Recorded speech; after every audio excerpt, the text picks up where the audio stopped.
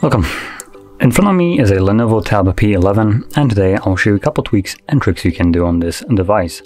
So we're going to begin with the my most favorite one, which is the dark mode. And this obviously just turns the device into, well, dark mode. Now we do have a toggle for it, a quick one right here. You can simply tap on it and this will turn it on. So this does include default apps, as you can see. So messages, settings, browser, stuff like that will be included. Apps that you download from a Play Store might not, that just really depends on the developer. Now additionally, you do have an option for the dark mode to be turned on as scheduled. So if you prefer to have it, as an example, in the light mode as it was before, for instance during the daytime, and during nighttime in dark mode, here we do have that option. If we go into the display section, should find the dark theme, that's kind of how it's called here. And we do have a schedule. You can see it right now it's set to none, but you can change from one of the two. So there you go. Let's if you seek something like that it switches automatically, and there is the option for it. Now I'll actually turn it off. I think on the camera it looks better when it's in light mode. Now, anyway, moving on to the next one, it's going to be the gesture and navigation, which simply adds gestures to your device. So you don't have the buttons at the bottom. You have more screen real estate as well. And to enable this, it's as well in the display section right here where we are in the settings. And let's just look for... Oh, there we go. System navigation. So once you find it, we have a 2-button navigation. This is the, I believe, the old style from like Android 10. Yep, so you can, it's not necessarily gestures because you do have a back button all the time, and you do have a home button, but you can swipe it up to go to recent. So this is kind of trash, but we do have actual gesture navigations right here, and there we go. Now for some reason it still keeps a tiny little bar at the bottom, not sure why.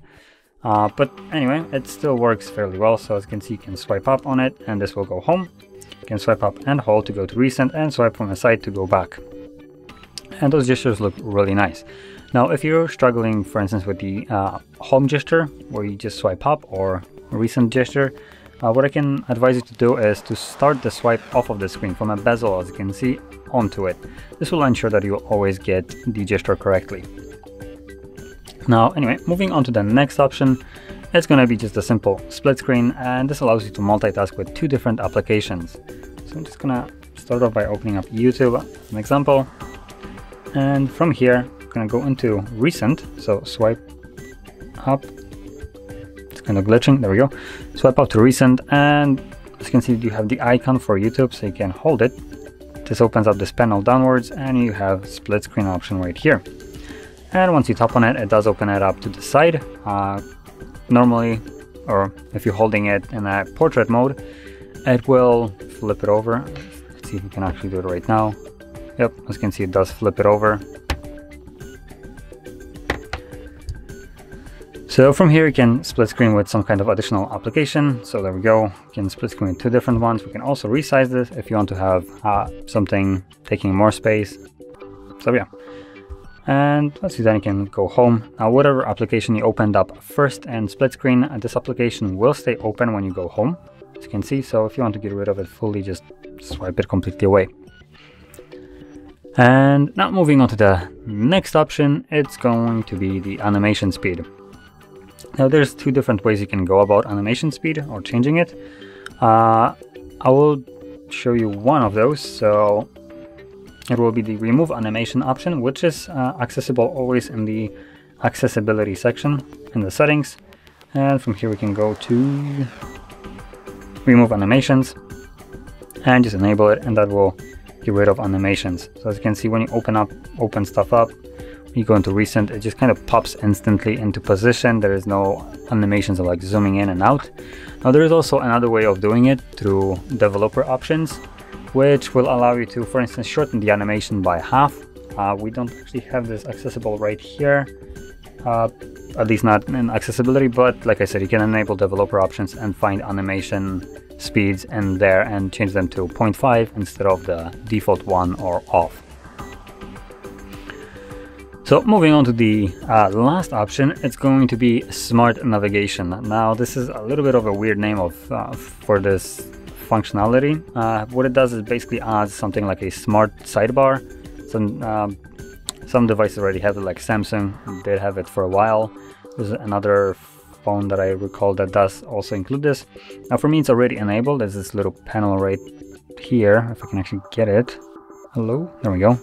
Don't know how I couldn't get it out, but yeah, as you can see, there it is. So you can customize it, but also it does introduce an option that I didn't actually know till I enabled this, that exists here, which is this desktop mode. So as you can see, once you enable it, tap on OK, we have a basic desktop mode. As you can see, applications open up in a window. We can resize it a little bit. You can actually grab the edge, there we go. You can move it around, use it normally.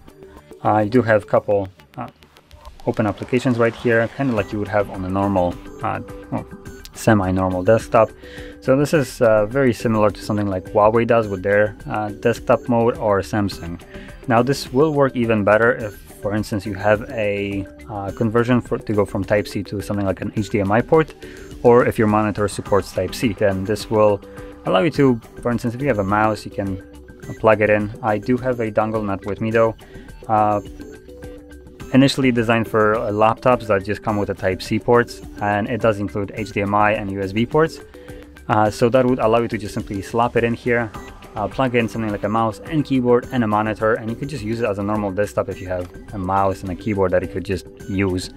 And this will work fairly well. Now, there is a little bit of a wonky part of Android and how it works with the mouse. The mouse isn't necessarily the best. Mouses don't really function the best on Android for some reason, but it still will work if you're determined enough to use it.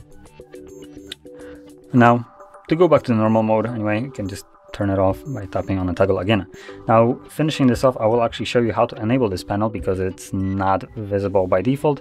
So let's go into the settings, and all we need to do is go down, and we do have a smart navigation setting right here, and simply turn this on, and that's it. You can also change the opacity of this bar on the side, as you can see. If you don't want to see it, you can completely remove it. If you do want to see it, and then turn it up.